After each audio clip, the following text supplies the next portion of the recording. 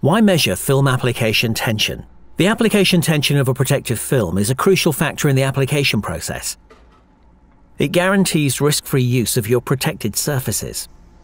68% of the issues encountered by our customers relate to an application tension that is incorrect. The effects can be immediately obvious, but they may also appear later during processing on our customers' premises.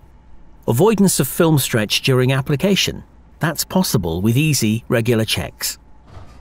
Film stretch during protective film application is mainly due to the settings on your machine: braking, a locked roller, film passage over a fixed element, complexity of the film path with many rollers, or passage on the adhesive face. As I said before, some effects may be immediately obvious: width shrinkage, longitudinal creases, film bubbling at the edges at the beginning or end of application. The film may also become detached a few hours or minutes after application. Again, the effect may not be visible on exit from the machine. To measure application tension, you will need a box cutter and a ruler. Place the zero of the ruler at the edge of the film along its lengthwise axis. Use the box cutter to cut a 300mm strip. Detach the strip carefully without stretching it.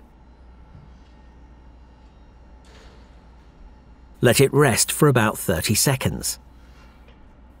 Reapply it without stretching it.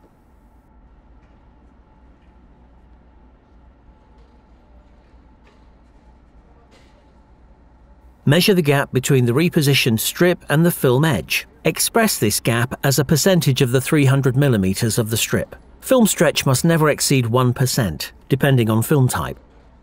To find the maximum figure for the film used, see the technical datasheet for your Novacel product. You can now see that checking regularly the application tension is the key to optimum application of your surface protection. If you need extra assistance, you can count on us.